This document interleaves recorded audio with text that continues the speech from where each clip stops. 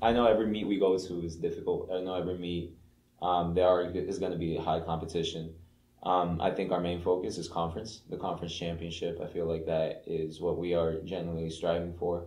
We do have a genuine feeling that we could be near the top of our conference, at least top three, that's for sure. It looks like our biggest challenge will be a meet in a couple of weeks at Connecticut College, and they're a member of the NESCAC. So they're these, small liberal arts colleges that are very selective. The reason why I started running was honestly because I missed the soccer tryouts in my high school, which is kind of weird to say, but the story is that I was on vacation and I missed the soccer tryouts and I just wanted to be on a team or wanted to be doing something involved in my school. I began in 8th grade and I joined my middle school cross country team because I wanted to get in shape for basketball, and but it actually turned out to be a much more than that and much more of a focus than I initially gave it.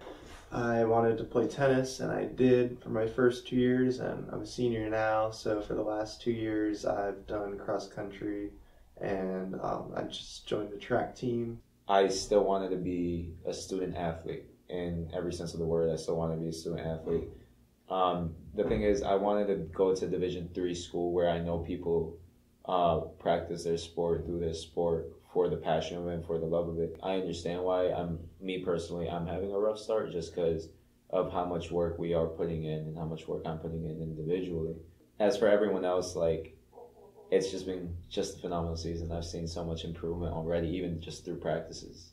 So the typical practice, we all get together, we all pray, we all do our cheer, and then we do a 10, 15-minute warm-up, maybe even 20 minutes. Then you might either do speed work, so repeats on the track, or you could also do a moderate run of 60 to 75 minutes.